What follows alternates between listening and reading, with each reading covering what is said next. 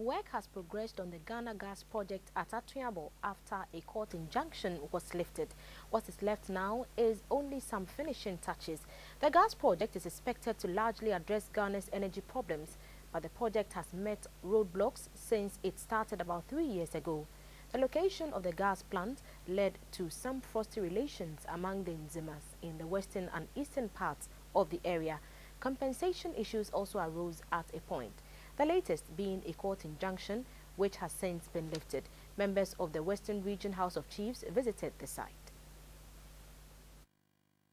On June 10, 2014, the Secondary High Court placed an injunction on the Ghana National Gas Company, Ghana Gas, its main contractor, Sinopec, and 3 others, with an interlocutory order restraining them from carrying on any activity on the land on which Ghana Gas operates until the company regularizes its occupation with the Eastern Nzima Traditional Council.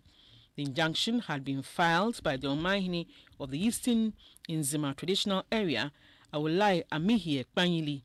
His reason was that the Ghana Gas Company never legally acquired the land and has not paid any compensation to the chiefs.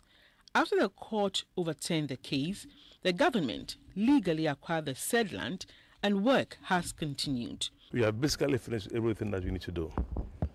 The offshore pipeline, luckily yesterday, the hydro testing of the offshore pipeline was completed and certified as successful, and it's now ready to receive gas. The onshore pipeline has been hydro tested, the integrity has been confirmed, and is ready to transmit or transport gas from the gas processing plant to Abuazi.